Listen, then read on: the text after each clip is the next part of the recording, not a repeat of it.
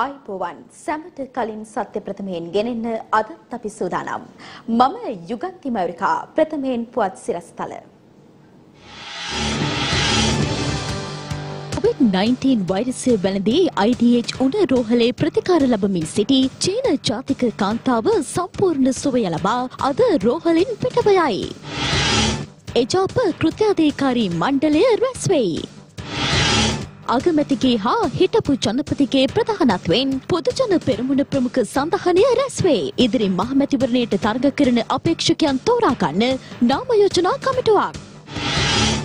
ආයෝජනයට හොඳම රට බවට ශ්‍රී ලංකාව පත් කිරීම තම අභිප්‍රායයි. ජනපති කියයි. දැන් දේශීය පුවත්. COVID-19 වෛරසය ආසාදනය වීමෙන් IDH උණ රෝහලේ ප්‍රතිකාර ලබමින් සිටි චීන ජාතික කාන්තාව සම්පූර්ණ සුවය ලබා අද පෙරවරුවේ රෝහලින් පිටව ගියා. මේ අතර කොරෝනා වෛරසය හේතුවෙන් පුද්ගලයන් 2011 දෙනෙක් මෙවන විට ජීවිතක්ෂයට පත්ව ඇති අතර රෝගය ආසාදනය වූ සංඛ්‍යාව 75202ක්.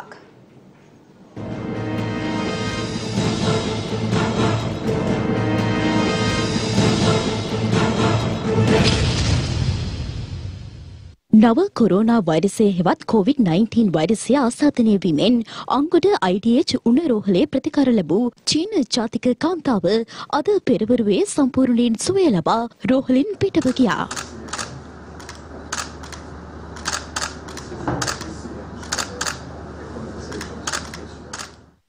අදාළ කාන්තාව සම්පූර්ණයෙන් සුවය ලැබීම හේතුවෙන් ඇය රෝහලෙන් පිටත් කර යැවීමට තීරණය කළ බවයි වසංගත රෝග විද්‍යායකගේ අධ්‍යක්ෂ වෛද්‍ය සුදත් සමරවීර මහතා ප්‍රකාශ කළේ. නව කොරෝනා වෛරස් රෝගය වැළඳී ඇතැයි තවමුනේ ලංකාවේදී එක රෝගියෙක් පමණයි. ඒ චීන ජාතික සංචාරක කාන්තාවක්. ඇය අපගේ රෝහලට ඇතුළු වුණේ ජනවාරි මාසයේ 25 වෙනිදා. සති 3ක පමණ ප්‍රතිකාර කාලයකින් පස්සේ ඇය සම්පූර්ණ සුවය ලබා අද දින රෝහලෙන් මුදා හැරීමට කටයුතු කරති වෙනවා. ඇය සම්පූර්ණ සුවය ලබා ඇති බව සතුටින් කියන්න කැමතියි. මේ අතර තවදුරටත් COVID-19 වෛරසය වැළඳී ඇති බවට සැක පළ කරමින් පරීක්ෂණ මට්ටමේ තවත් රෝගීන් දෙදෙනෙකු සිටින බවයි වෛද්‍ය සුදත් සමරවීර මහතා අප කළ විමසීමකදී සඳහන් කළේ. අනිකුත් රෝගීන් පරීක්ෂණ කටයුතු වලින් අනතුරුව වෛරසය ආසාදනය වී නොමැති බවට තහවුරු වීම හේතුවෙන් රෝහලෙන් පිටත්ව ගොස් තිබෙනවා. මේ අතර COVID-19 වෛරසය වැළඳුණු බවට දකුණු කොරියාවෙන් ඊයේ දින වන විට රෝගීන් වාර්තා වී සිටියේ 31 දෙනෙක් පමණ වුවද අද දින තවත් රෝගීන් 15 දෙනෙකු වාර්තා වී තිබෙනවා. මේ වන විට දකුණු කොරියාවෙන් වාර්තා වූ මුළු රෝගීන් සංඛ්‍යාව 46 දක්වා ඉහළ ගොස් ඇති බවටයි වාර්තා වන්නේ. එමෙන්ම අද දින හොන්කොන් වලින් COVID-19 වෛරසය ආසාදනය වීමෙන් සිදු වූ දෙවන මරණයත් වාර්තා වී තිබුණා. ඔහු 70 හැවිරිදි හොන්කොන් ජාතිකයෙකු වූ අතර ඔහුට ඉක්ුත් දෙවන දින COVID-19 වෛරසය ආසාදනය වී ඇති බවට තහවුරු වීමෙන් පසුව රෝහල් ගත කර ප්‍රතිකාර ලැබමින් සිටියදී අද උදැසන මෙලෙස ජීවිතක්ෂයට පත්ව තිබෙනවා. මේ අතර ඊයේ දිනේදී චීනය තුළින් අලුතින් කොරෝනා වෛරසය ආසාදනය වූ බවට රෝගීන් 1749ක් වාර්තා වී තිබූ අතර එසේම මරණද 136ක් වාර්තා වී තිබුණා. එමෙන්ම සැක කටයුතු රෝගීන් 1185 දෙනෙකුද වාර්තා වී තිබුණා. එමෙන්ම තවත් රෝගීන් 5248 දෙනෙකුට ඊයේ දවස තුලදී රෝගය ආසාදනය වීමට ඉඩකඩ ඇතැයි සැක සහිතව රැකවරණ මධ්‍යස්ථාන කරා රැගෙන වී තිබුණා. ඒ අනුව අද දිනය වන විට චීනයේ පුද්ගලයන් 74280 දෙනෙකුට COVID-19 වෛරසය වැළඳී තිබෙනවා. එමෙන්ම තවදුරටත් COVID-19 වෛරසය වැළඳී ඇති බවට සැක පළ කරන රෝගීන් 5248ක් සිටින බවයි විදෙස් මාධ්‍ය වාර්තා කළේ. එමෙන්ම වෛරසය වැළඳුණු රෝගීන්ගෙන් 11977 දෙනෙකු මෙවන විට අසාධ්‍ය තත්වයේ පසුවනවා. එමෙන්ම මෙවන විට චීනයෙන් පමණක් වෛරසය වැළඳීමෙන් මරණ 2008ක් වාර්තා වී තිබෙනවා. කෙසේ නමුත් මෙවන විට චීනයේ රෝගය වැළඳීමෙන් 14465 දෙනෙකු සුවය ලබා රෝහල් වලින් පිටව ගොස් ඇති බවටයි වාර්තා වුණේ. ඒ අනුව ලොව පුරා මේ වන විට කොරෝනා වෛරසය ආසාදිතයින් 75202 දෙනෙකු වාර්තා වී ඇති අතර වෛරසය වැළඳීමෙන් 2011 දෙනෙකු ජීවිතක්ෂයට පත්ව තිබෙනවා. එමෙන්ම COVID-19 වෛරසය වැළඳීමෙන් මේ වන විට සුවය ලබා රෝහල් වලින් 14625 දෙනෙකු පිටව ගොස් තිබෙනවා. එක්සත් ජාතික පක්ෂයේ විශේෂ කෘත්‍යාධිකාරී මණ්ඩල රැස්වීමක් අද පෙරවරුවේ ආරම්භ වුණා. එක්සත් ජාතික පක්ෂයේ ප්‍රමුඛ සඳහනය ඉදිරි මහමැතිවරණය සඳහා තරඟ වදින්නේ කුමන ලාංඡනයකින්ද යන්න පිළිබඳව පසුගිය කාලය පුරාවටම ඇති වූයේ දැඩි කතාබහක්. එහිදී විපක්ෂ නායක සජිත් ප්‍රේමදාස මහතාගේ පාර්ශවය සමගි ජන බලවේගයේ නැමැති සන්ධානයෙන් හදවත ලකුණු යටතේ තරඟ කළ යුතු බවට යෝජනා කර තිබුණා. කෙසේ වෙතත් එක්සත් ජාතික පක්ෂ නායක රනිල් වික්‍රමසිංහ මහතාගේ පාර්ශවය ඊට පළ කර තිබුණේ දැඩි විරෝධයක්. මෙවන් පසුබිමක දෙපාර්ශවය අතර තීරණාත්මක සාකච්ඡාවක් ඊයේ පසුරුවේ පාර්ලිමේන්තු සංකීර්ණයේදී පැවැත්වුණා. එහිදී දෙපාර්ශවයම එකඟ වී තිබුණේ 600 ලකුණු යටතේ එක්සත් ජාතික පක්ෂයේ ප්‍රමුඛ සමගි ජන බලවේගය ඉදිරි මහ මැතිවරණයේදී තරඟ කිරීමටයි. අපි ජාතික සමගි පෙරමුණ නමෙන් 600 ලකුණෙන් තරඟ කරන්න අද එකඟ වුණා. ඉතින් ඒ විදිහට අපි නීතිමය කටයුතු කිරීමට බලාපොරොත්තු වෙනවා. මේක අපේ කෘත්‍ය අධිකාරී මණ්ඩලයට හෙට දාලා මේ සම්මුතිය ගන්න බලාපොරොත්තු වෙනවා. ඔය තිබ්බ ප්‍රශ්න ගැටලු ඔක්කොම අදින් අවසන්. සජිත් ප්‍රේමදාස මැතිතුමා සන්ධානයේ නායකයා හැටියට අගමැති අපේක්ෂකයා හැටියට තරඟ කරනවා. විරෝධතා මොකද නෑ. දෙපාර්තමේක එකඟ වුණාද? ඔව්. මැතිවරණයට අපි මුණ දෙන්නේ කොහොමද? ඒ වගේම පොදු සන්ධානයකින් හැම කෙනාටම සෑහීමකට පත් වෙන්න පුළුවන් ලකුණකින් අපි මැතිවරණයට ඉදිරිපත් වෙන්නේ කොහොමද කියන එක පිළිබඳව മന്ത്രിවරු කතා කරන්න බලාපොරොත්තු වෙනවා. ඒකෙන් තම හංසයක්ද අලියද කියන එක තාම කන්ෆර්ම් නැහැ. හංසයාගෙන් ඉදිරිපත් වෙන්න සියලු දෙනාටම එකඟ විය හැකි ලකුණකින් ඉදිරිපත් වෙන්න එකඟතාවය පළ කරලා තිනවා දැනට. මේ පිළිබඳව ස්ථිරත්වය හෙට දිනේ කෘත්‍ය අධිකාරී මණ්ඩලයේදී ගන්න පුළුවන්කම ලැබේ. නවින් නැමතුමකෝ ජාතික සමගි බලවේගයෙන් තරඟවදින තීරණය කරා කියලා. සමගි ජන බලවේගය. එහෙම තමයි ලියාපදිංචි කරලා තියෙන්නේ. සන්දාන මරන් ඉදරේ ආය සාකච්ඡා නැහැ. හෙට දවසේ අනුමත කරගන්න. අවසාන මේක අනුමත කරගන්න. ලකුණු ප්‍රශ්නේ මොකද වෙන්නේ මන්ත්‍රීතුමනි? දවස් වෙනකම් පොඩ්ඩක් ඉන්න. තව පැය කිහිපයයි තියෙන්නේ. නායකතුමා තීන්දුව කළා සන්දානෙන් ඉල්ලන්න. ඒකනේ අවශ්‍ය වෙලා තියෙන්නේ. කෙසේ වෙතත් මේ පිළිබඳ අවසන් තීරණයක් ගැනීම සඳහා කෘත්‍ය අධිකාරී මණ්ඩලය අද පෙරවරුවේ රැස් වුණා. අග්‍රාමාත්‍ය මහින්ද රාජපක්ෂ මහතා සහ හිටපු ජනාධිපති මෛත්‍රීපාල සිරිසේන මහතා අතර හමුවක් ඊයේ පස්වරුවේ අරලියගහ මන්දිරයේදී පැවැත්වුණා. ඉදිරි මහ මැතිවරණයේදී ඉදිරිපත් වන අපේක්ෂකයන් තෝරාපත් කර ගැනීමට විශේෂ නාම යෝජනා කමිටුවක් පිහිටුවීම සම්බන්ධයෙන්ද මෙහිදී අවධානය යොමු වුණා. ශ්‍රී ලංකා පොදුජන පෙරමුණ සහ ශ්‍රී ලංකා නිදහස් පක්ෂය එක්ව ගොඩනැගීමට කටයුතු කළ ශ්‍රී ලංකා නිදහස් පොදුජන සන්ධානයේ කටයුතු සම්බන්ධයෙන් විශේෂ සාකච්ඡාවක් පොදුජන පෙරමුණෙහි නායක අග්‍රාමාත්‍ය මහින්ද රාජපක්ෂ මහතාගේ සහ හිටපු ජනාධිපති ශ්‍රී ලංකා නිදහස් පක්ෂයේ සභාපති මෛත්‍රීපාල සිරිසේන මහතාගේ ප්‍රධානත්වයෙන් පැවැත්වුණා. ඒ ඊයේ පස්වරුවේ අරලියගහ මන්දිරයේදී.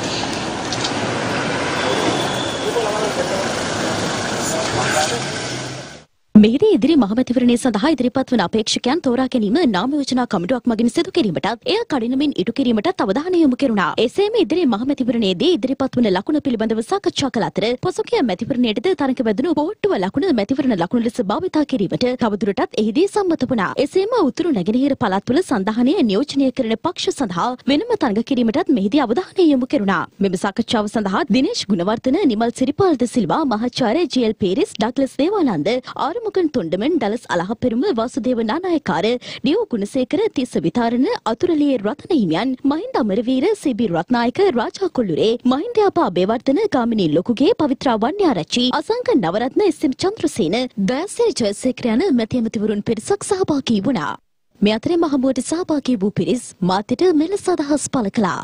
අපි බලාපොරොත්තු වුණේ පොහොට්ටුවෙන් තරඟ කරන්න. ඒකෝට පොහොට්ටුවෙන් තරඟ කිරීම සිදු වෙනවා. අපේ නායකයා මහින්ද රාජපක්ෂ මැතිතුමා. ඒකෝට මේකේ නායකත්වය මහින්ද රාජපක්ෂ මැතිතුමාට ලැබිලා තියෙනවා. මුලදී අපි ප්‍රකාශ කරේ මේ සමනායකත්වයක් ක්‍රියාත්මක කරන්න අපේ එකඟතාවයක් නැහැ කියලා. ඉතින් ඒක පැහැදිලිව මේ ජනතාව සහ අපි බලාපොරොත්තු වෙච්ච නායකතුමයි ලාංඡනය ලැබිලා තියෙනවා. ඉතින් පැහැදිලිවම අපි ජයග්‍රහණයක් ලබනවා මහමැතිවරණය. ලංකා නිදහස් පක්ෂය මේ වෙලාවේ ගත්තේ ඥානාන්විත තීන්දුවක් කියලා. මොකද එහෙම නැති වුණා නම් ප්‍රතිඵලය මං හිතන්නේ නෑ උන් බලාපොරොත්තු වෙච්ච විදිහේ ප්‍රතිඵලයක් ලැබෙනවා කියලා. අද මොකද මේ? මොකද මැතිතුමා මොකද්ද අපේක්ෂාව? මොකද ඉතින් අපේ සාකච්ඡාවක් තියෙනවා. අවුල් කියලා මම බැලුවා ලයිට් ගහලා ප්‍රශ්න අහන්නේ. අපේ නායක සාකච්ඡාවනේ. සන්ධානය සම්බන්ධ සන්ධානයයි ඡන්දයයි එතකොට දැන් යනවා විවාදයයි එතකොට පාර්ලිමේන්තුව අවසන් කිරීමයි මේ ඔක්කොම කතා කරන්නේ සියලු පක්ෂවල නායකයින්ගේ සාකච්ඡාව. අමාරුකට ආරංචියක් තියෙනවා ශ්‍රී ලංකා පොදුජන පෙරමුණේ කට්ටිය කැමති නැහැ කියලා මේ මෛත්‍රීපාල සිරිසේන මහත්තයට සභාපතිකම දුන්නට ඒක සාකච්ඡා කරන්න අපි ඉතාලගෙන වෙනවා කියලා ආරංචියක් ආවේ. නෑ ඔය බොරු කතා කරන්නේ. පොදුජන පෙරමුණේ කණ්ඩායම කැමති නැහැ කියලා ආරංචියක් තියෙනවා මේ උපමාන කරන්න වෙන්න පුළුවන්.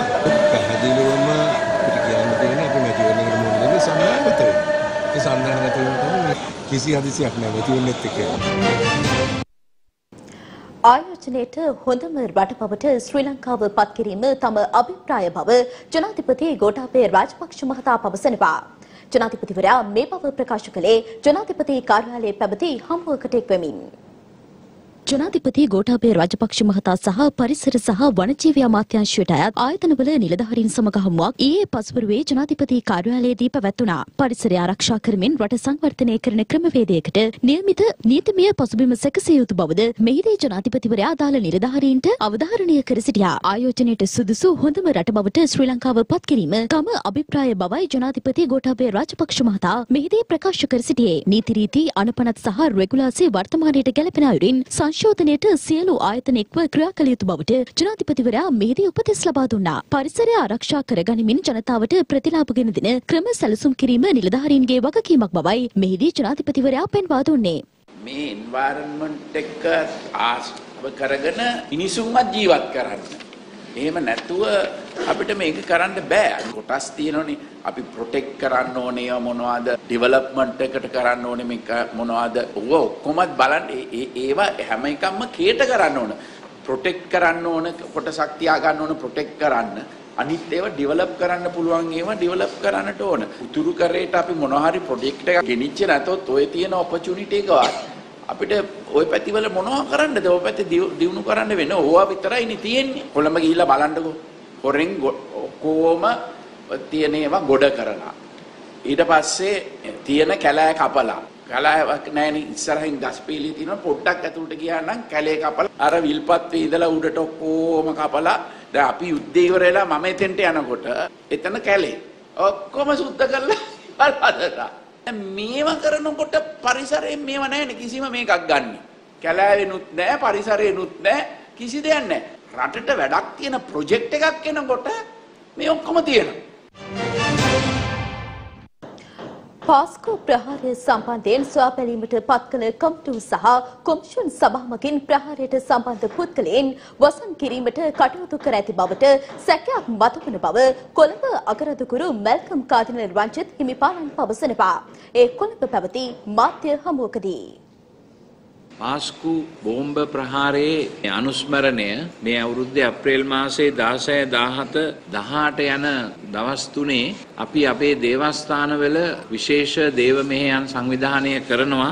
ඒ වැඩසටහන් හැමදාම හැන්දෑවේ 7 ඉඳලා 8 දක්වා අපි දේව මෙහෙයන් පවත්වන්නට සැලසුම් කරලා තියෙනවා. අප්‍රේල් මාසේ 20 වෙනිදා හැන්දෑවේ සඳුදා හැන්දෑවේ කොච්චිකඩේ ශාන්ත අන්තෝනි සිද්ධාස්ථානයේ මීගමුව කටුවපිටිය දේවස්ථානයේ අපි සර්ව රාත්‍රික යාඥා මෙහෙයන් ආරම්භ කරනවා හැන්දෑවේ 8:45ට. ඒ සර්ව රාත්‍රික මෙහෙයන් පැය 12ක් තිස්සේ පැවතෙනවා. පහුවෙනිදා උදේ 8:45 වෙනතුරු. ඔබට මතක ඇති අප්‍රේල් මාසේ 21 වෙනිදා බෝම්බය පිපුරුවේ කොච්චිකඩේ දේවස්ථානයේ උදේ 8:45ට. මේ පිළිබඳව සත්‍යාසත්‍ය දැන ගැනීම සඳහා ඒ පිහිටුවන ලද සමහර කොමිටි සහ කොමිෂන් සභාවල වාර්තාවල් වලින් ඒ දේ සිදු වුණා කියලා අපිට කියන්න අමාරුයි. අපි විශ්වාස කරනවා ඒ වාර්තාවල් වලින් වෙච්ච දේ වසන් කරන්නට සමහර විට කටයුතු කරන්න ඇති කියලා. අහිංසක ජනතාව කිසිම හේතුවක් නැතුව ඝාතනය කරලා අත් දෙක හොදාගෙන පැත්තකට වෙන්න දෙන්න බෑ කාටවත්. රට ස්වාධීනත්වය ලබා ගත්තට පස්සේ ඉතිහාසයේ දකින එක කරුණක් තමයි එදා ඉඳලා අද වෙනකන් මිනිමැරුම් ඝාතන ඒ වගේම විප්ලවයන් සිදු වුණා. විප්ලවයන් හිදී බොහෝ දෙනෙකුව මරා දැම්මා. මේ පිළිබඳව හරියාකාර විමර්ශනයක් විග්‍රහයක් කවදාවත් සිද්ධ වුණේ නැහැ. දැන් අපේ රටේ තාමත් යම් යම් සැකසහිත පුද්ගලයන් අපේ රටට ඇතුල් වෙනවා එළියට යනවා. අපිට ආරංචි එනවා. ඒ වගේම සමහර උසස් නිලධාරීන් මේ සත්‍ය හංගන්නට උත්සාහ කරන දේවල් පිළිබඳ තොරතුරු අපේ කන් වලට වැටෙනවා. ඒවා පිළිබඳව සැබෑ විග්‍රහයක් කරන්නේ නැහැයි කියලා පේනකොට අපිට හිතෙනවා මෙතන දේශපාලන වාසි ලබා ගැනීම සඳහා මේ දේවල් පාවිච්චි කරමින් පවතින තත්වයක් තියෙනවායි කියලා අපිට හිතෙනවා. ඒ නිසා අපි ඉල්ලීමක් කරනවා. ඊ타ත්ම ඕනෑකමින් අපේ බලයේ ඉන්න ජනාධිපතිතුමාටත් ඒ රජයටත් කරුණා කරලා පාස්කු ප්‍රහාරය පිළිබඳව හොඳ තොරතුරු ජනතාවට ලබා දීමට අවශ්‍ය පසුබිම සකස් කරලා දෙන්න. මහ බැංකු බැඳුම් කර ගනුදෙනුව පිළිබඳ ව්‍යවහාරික විගණන වාර්තාව අද දිනේදී විවාදයට ගැනෙනවා. ඊයේ දිනේදීත් මේ සම්බන්ධයෙන් අදහස් පළ වුණා. පාර්ලිමේන්තුවේ මේ වන විට සභාගත කර ඇති බැඳුම් කර නිකුත් කිරීමට අදාළ ව්‍යවහාරික විගණන වාර්තා පිළිබඳව මෙම කරු පාර්ලිමේන්තුව පුළුල් ලෙස සාකච්ඡා කළ යුතු බවද එම වාර්තා වලින් අනාවරණය වන රජයට පාඩු සිදු කළ පුද්ගලයන් වහා අධිකරණය හමුවට පමුණුවා මහ ජනතාව වෙනුවෙන් ඔවුන්ට එරෙහිව නීතිය ක්‍රියාත්මක කරන ලෙසටත් රජයට අහිමි කළ මුදල් නැවත අය කර ගැනීමට කටයුතු කරන ලෙසටත් විශේෂ අමාත්‍යවරයා ලෙස මුදල් අමාත්‍යවරයාට මෙම ගරු පාර්ලිමේන්තුව යෝජනා කර සිටී. මේක 2005 ඉඳලා 2015 දක්වා රාජපක්ෂ පාලනේ 2015 ඉඳලා 2016 දක්වා රනිල් වික්‍රමසිංහ පාලනය කියලා බෙදා ගන්න එපා. ඒක වැරදි. 2005 ඉඳලා 2015 දක්වා මුදල් මණ්ඩලය මහ බැංකුව කටයුතු කළේ ඍජු ක්‍රමයට මිලදී ගැනීමේ ක්‍රමවේදය. ඊට පස්සේ 2015 න් පස්සේ නිසි අනුමැතියක් නැතුව මුදල් මණ්ඩලයේ නිසි අවබෝධයක් නැතුව රජයේ ප්‍රතිපත්තිමය තීරණයක් ගන්න නැතුව තමයි අර්ජුන මහේන්ද්‍රන්ලා වෙන්දේසි ක්‍රමයට ඍජුව මාරුනේ. වහන්න දෙයක් නැහැ. ඔබතුමන්ලට එහෙම ඇත්තටම මේක විවෘතව කියනවා නම් ස්වාධීන අධිකරණයකට ගේන්න. මේ වෙනුවෙන්ම ගරු සභාපතිතුමනි මේ වෙනුවෙන්ම අධිකරණයක් පිහිටවලා ස්වාධීන අධිකරණයක මේ බැඳුම් කර ක්‍රියාවලිය සජීවීව විකාශනය කරලා රටට ඇහෙන්න මේ නඩුව අහන්න මේක පාර්ලිමේන්තුව විසුරන්න කලින් මේ පාර්ලිමේන්තුව තීරණයක් ගන්න. සුනිල් හඳුන්වති මන්ත්‍රීතුමා විසින් ඉදිරිපත් කරන ලද මහ බැංකුව බැඳුම් කර වංචාවට අදාළ මේ යෝජනාව විස්තර කරනවා. දුන්නැති මන්ත්‍රීතුමා කිව්වා අපි දෙපැත්තක් බෙදෙන්නේ නැතුව මේ වංචාව වෙනුවෙන් අපි සියලු දෙනා එකට එක්කව වෙලා සටන් කරමු කියලා. අපි අධ්‍යක්ෂක මුස්සලා කියනවා බැඳුම් කර ගණදෙනුවේ මුල සිටම තමුන්නාන්සලා ඔබතුමා කෝප් කමිටුවේ සභාපතිවරයා මේ පාර අපි ආණ්ඩුවෙන් ඔබව සභාපති කරා කෝප් කමිටුවට මහ බැංකුව කැඳවන්න. ඔබට මතකයි පහුගිය කාලේ කෝප් කමිටුවට මහ බැංකුව කැඳවන්න යද්දී ඔබට කතානායක කාමරයට ගෙන්නලා මහ බැංකුව අධිපති ගෙන්නන්න එපයි කිව්වා. මහ බැංකුවට ගියාම තොරතුරු දෙන්න එපයි කිව්වා. පරීක්ෂණ නවත්තන්නේ කිව්වා. හැබැයි අපි කෝප් කමිටුව බල කරලා මහ බැංකුව අධිපතිව එනවා කෝප් කමිටුවට අපි පරීක්ෂා කරා. අපි දඬුවම් දුන්නා. අපි අලුත් සම්ප්‍රදායක් ඇති කළා. විපක්ෂීය മന്ത്രിවරයෙකුට කෝප් කමිටුවේ සභාපතිත්වය වාර දුන්නා. ඊළඟ පාර්ලිමේන්තුවේත් ඔබතුමන්ලා කරනවද කියන එක අපිට පොරොන්දුවක් දෙන්නකෝ. අපි ඊළඟ පාර්ලිමේන්තුවේ පත් කරන එක කරු ඇමතුමා අපි ඊළඟට කියන්නම්. ඊළඟ පාර්ලිමේන්තුවේ අපි ඔබතුමාට දෙනවා තනතුර. ඔබතුමාට දෙන්නේ තනතුර ජල සම්පාදන මණ්ඩලයේ සිදුවෙච්ච දේ පිළිබඳව හොයා බලන්න. ඒ පිළිබඳව හොයලා බලන්න. මේ මහ බැංකුව වංචාවේ පළවෙනි චෝදිතය රනිල් වික්‍රමසිංහ මහත්තයා දඬුවම් දීලා නැහැ. පහුගිය කාලේ මේ දඬුවමට ලක්ුණේ කවුද? වැරදි කරපු අයද දඬුවමට ලක්ුණේ? නඩු දැම්මේ කවුද? නඩු දාලා තියෙන ඇලෝස්ට්‍රියස්ටයි පලිහේනටයි. නඩු දාන්න ඕනේ දෙන්නට විතරද? ඒ නිසා මම නැවතත් ඉල්ලනවා රනිල් වික්‍රමසිංහ මහත්තයාගේ රෙදි හොදන්න ගෙනාපු මෙවැනි වාර්තා මේ උත්තරීතර පාර්ලිමේන්තුවේ විවාදයට ගන්න එපා කියලා. රනිල් වික්‍රමසිංහ මැතිතුමා තමයි එක්සත් ජාතික පක්ෂයට ගන්නේ නැතුව ජනතා විමුක්ති පෙරමුණට මේ සභාපතිකම දුන්නේ. ඒ වගේම ජනාධිපති කොමිසම නිර්දේශ වුණා ව්‍යවහාරික වාර්තාවක් අවශ්‍යයි කියලා. ඉතින් කාටවත් කියන්න බෑ මේක මේ අපේ ඕමනාවට කරපු එකක් කියලා. ජනාධිපති කොමිසමේ නිර්දේශ අනුව ව්‍යවහාරික වාර්තාව කරලා තියෙනවා. 2015ට කලින් වාසුදේව මන්ත්‍රීතුමා අර්ථසාධක අරමුදල සම්පූර්ණයෙන්ම පාවිච්චි කෙරුවා. ඔබතුමා දන්නවද පාඩුව කොච්චරද කියලා? EPF එකට 2015ට කලින් බිලියන 9830යි. 2015 න් පස්සේ අර්ථසාධක අරමුදල අපි පාවිච්චි කෙරුවේ නැහැ. සතේක අලාභයක් උනේ නැහැ. 2015ට කලින් බිලියන 20000කට ආසන්න මුදලක් පාඩු වෙලා තියෙනවා. දැන් මං අහන්නේ දැන් මේ පාඩුව පියවන්නේ කවුද? අපේ කාලේ වෙච්ච පාඩුව අපිට රිකවර් කරන්න පුළුවන්. අපි LOCSගේ මුදල් අපි තහනම් කරලා තියෙන බැංකු account එක. එතන 11 බිලියන් තියෙනවා. අනිත් එක මම කියන්න ඕන රනිල් වික්‍රමසිංහ මැතිතුමා ගැන කිව්වා. මෙතුමා මේ කොමිසමට ගිහලා සාක්ෂි දුන්නා. හැංගුනේ නෑනේ. ඒසොල්ට ගිහලා සාක්ෂි දුන්නා. ඊට අප චෝදනාවක් තිබ්බනම් සාක්ෂි දුන්නා. බටලන්දරත් ගියා බය නැතුව. පැනලා ගියේ නෑ. මේ කොමිෂන් එකට ගියා. එතුමාගේ නම කොහෙවත් සඳහන් වෙන්නේ නෑ. කිරියල් ඇමතුමනි මේ බිලියන 20ක මුදල පෙන්වන්නේ 2002 සිට 2016 මාර්තු දක්වා. මේකේ 2002 2004 කාල පරිච්ඡේදය තුල ඒ කියන්නේ තොරතුරු හොයාගන්න නැහැ.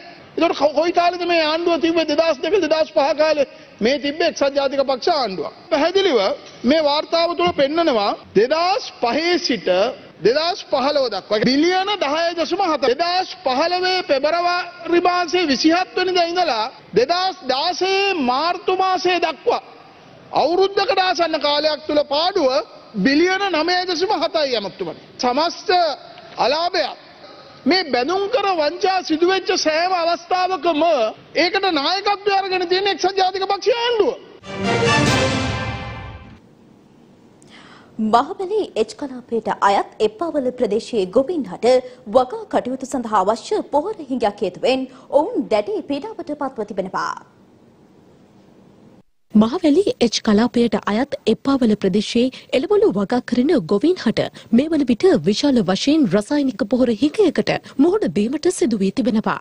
සිය ප්‍රධාන ජීවනෝපාය කෘෂිකර්මාන්තය බවත් අස්වනු නෙලා ගැනීමට තිබේදී මෙම පොහොර හිඟයට මුහුණ දීමට සිදුවීමෙන් තම ජීවනෝපායන් අඩාල වී ඇති බවයි ගොවීන් පවසන්නේ. දැන් අපි වගාව මුලින් පටන් ගත්තට දැන් මේ අතරමඟ අපි හිර වෙලා ඉන්නේ. අපිට පොහොර නැති ප්‍රශ්නේ තමයි තියෙන්නේ. අපි කියන්නේ කොහොම හරි මේ පොහොර කඩවල වලට හරි දාලා අපිට අර මේ වගාවට පොහොර ටිකක් අරන් දුන්නා නම් අපිට ලොකු දෙයක්. වෙනද පොලේ කොහොමවත් ගන්න තරක් ඇත්තෙම නැහැ. ඒ වුණත් ඉතින් අපි ඔය යන වී වලට දුන්න ප්‍රමාණය වී වලට පත් වුණා මිසක් ආයේ මේ එනෝල් කරන දැන් කඩවල වල තියෙනවා වැඩි ගණන් පොහොරක් තියෙනවා 1000 ගණන් වලට 2000 ගණන් වලට තියෙනවා. නමුත් ඒවා දැනට අපට අවශ්‍ය නැහැ. දැනට මූලික පොහොර වර්ග තමයි අවශ්‍ය. ඒ මූලික පොහොර ගන්න තැනකුත් නැහැ. මේක මේ අපි කොහොම විසඳා ගන්නද කොහෙන් ගන්නද ගන්න තැනකුත් නැතුනොත් මේ ශරීරයෙන් කොයිතම්පත් කරපොලෙන් සඳපා කරක් නෑ. අත කර බඩු උකස් කරලා ඒකට පොහොර නැත්නම් ඉතින් ඔක්කොම ඒ ශරීරය විනාශ වෙනවා. කෙසෙල් බණ්ඩක්කා පතෝල වැටකොළු මෑන් කරල් හැම දෙයක්ම අපි වගා කරගෙන යනවා. මේ ගොයන් එහෙම ඉතින් වී ගොවි තැනට උනත් පොහොර නැතුව හුඟක් පසුතැවිලි වුණා.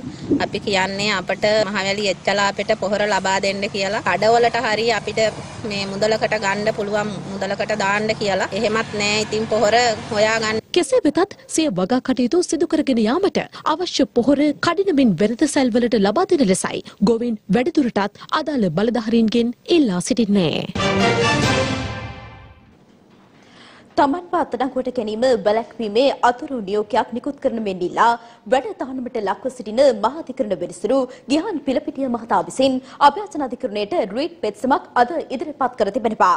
එම පෙත්සම සලකා බැලීම සඳහා අභ්‍යාචන අධිකරණයේ සභාපති වෙනසුරු ඒ.එච්.එම්. නවස් සහ අර්ජුන ඔබේසේකර යන මහතා ඉදිරියේ අද පෙරවරුවේ කඳවා ලැබූ අවස්ථාවේදී මේ අතර පෙත්සම හෙට දිනේ යලි කැඳවීමට වෙනසුරු මඩුල්ල නියම කර තිබෙනවා. දැන් කෙටි විරාමයක් විරාමයෙන් අනතුරුව යලිත් හමුවෙමු. ඒත් සමගින් අපගේ මධ්‍යහන ප්‍රවෘත්ති විකාශය මින් නිමාවට පත්වනවා. දවසුම් කරන තවත් පුවත් දැනගන්න එක්වන්න www.siyathanews.lk අපගේ වෙබ්පිටුවට. යලිත් හමුවෙමු සවස් 6ට අපගේ ප්‍රධාන ප්‍රවෘත්ති විකාශයත් සමගින්. ඔබට සුබ දවසක්.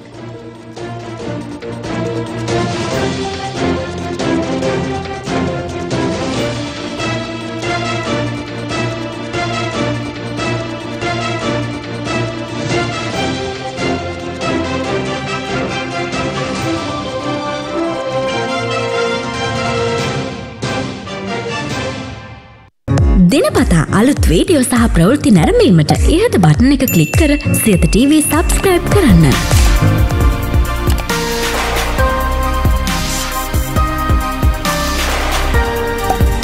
අලුත් වීඩියෝ ගැන මුලින්ම දැනගන්න මෙම සීනුව ක්ලික් කරන්න.